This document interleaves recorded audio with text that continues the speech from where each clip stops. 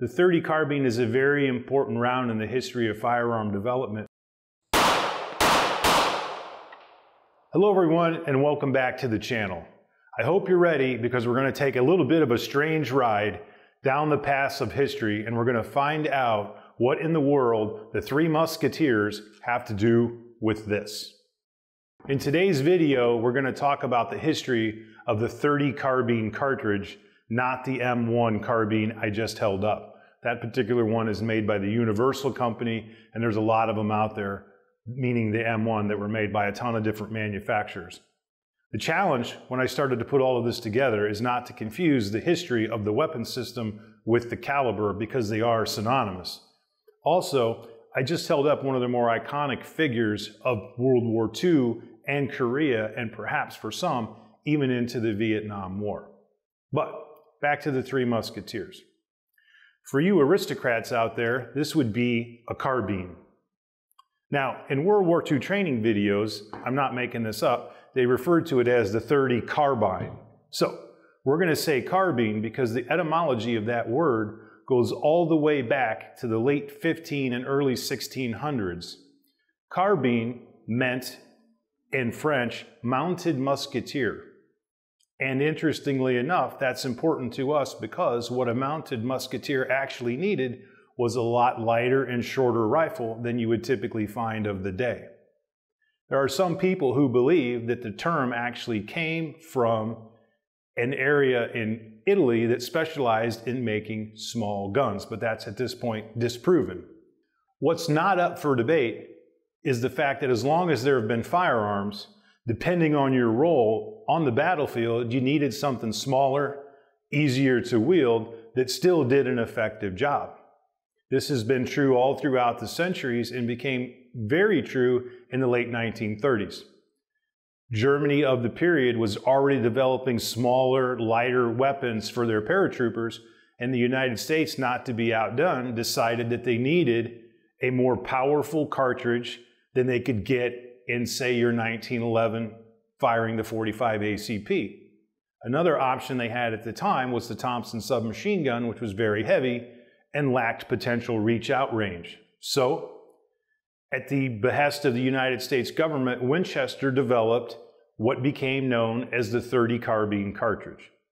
What it was a modification of their already existing .32 self-loading cartridge, which one could find in a Winchester model 1905. The problem was that everybody that was submitting weapons designs for the caliber, they were always too heavy. So, what ended up happening was, and this is actually this guy's real name, a fellow named Carbine Williams, scaled down an M1, used the rotating bolt system, and it actually maximized the effectiveness of the .30 carbine cartridge. The first one is a 110 grain full metal jacket round from Wolf in .30 carbine.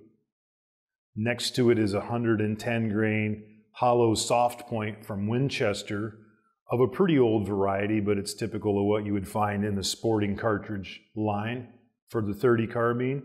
And next to it is a .38 special round I threw in there so people can get some sort of scale or sizable reference between the calibers.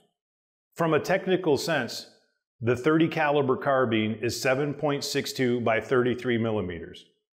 It fires a 110 grain cartridge at roughly 2,000 feet per second, giving it almost 1,000 foot-pounds of energy at the muzzle.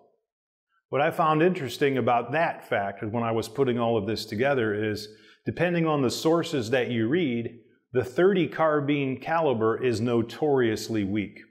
In fact, there's not a lot of data to suggest anybody actually doing much with it in World War II and Korea beyond 50 yards. And I did find sources that stated in the heavy winter clothing that Chinese soldiers would wear during the Korean conflict, it didn't really do much at all. Yeah, it might eventually put them out of the fight, but was not immediately capacitated. For me, what I'm hoping to do when we do the range portion of the caliber is to see potentially why that would be. Because if you look at it from a mathematical point of view, it should have plenty of neutralization power. But all of that remains to be seen in a later video. Before the 1940s were out, in fact, in 1944, Smith & Wesson actually submitted a hand ejector revolver to fire the caliber. I'm not sure if that's why there's some confusion about whether or not this was developed for or as a pistol round, but is in fact not true. You can tell, and one of the reasons why I brought the 38 Special is because it looks similar. But it's a straight intermediate rifle cartridge designed to be used in a small lightweight rifle. Now, the 44 that they had in 1944, the Smith model that they submitted to the government had lots of problems. A huge flash when fired from a revolver, and it wasn't very accurate. These are some of the same problems that it still experiences as a pistol or revolver cartridge. In fact, there are people that modify loads to take the flash and the bang away when fired from a handgun. There were lots of manufacturers that made weapons with that caliber, including Taurus. Iver Johnson made one they called the Enforcer, and it had a little bit of a folding stock and ended here.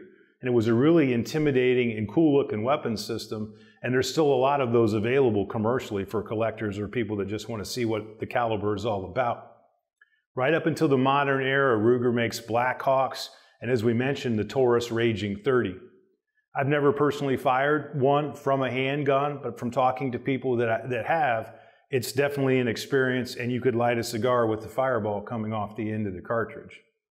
Now, in my humble opinion, the 30 carbine is a very important round in the history of firearm development because, one, it satisfied a need that was always there. Some may argue it didn't do it very well, but I would suggest to you that you have to start somewhere, and probably gave birth to the idea of the AR pistol platforms that are so popular today. That idea that you need small in a tight space, or for perhaps rear echelon and untrained troops, the ability to reach out just a little farther, say if you were at an airfield security team. Interestingly enough, the Air Force was the first one to adopt Eugene Stoner's M16 for that very reason. Yes, it was longer, obviously, than most carbines, but you can see sort of the bones of the project that gave birth to some awfully respectable weapon systems as time went on. I look forward to testing 30 carbine on the range, and I've hoped you'll enjoy these little factoids about how it got its name and what its future might be.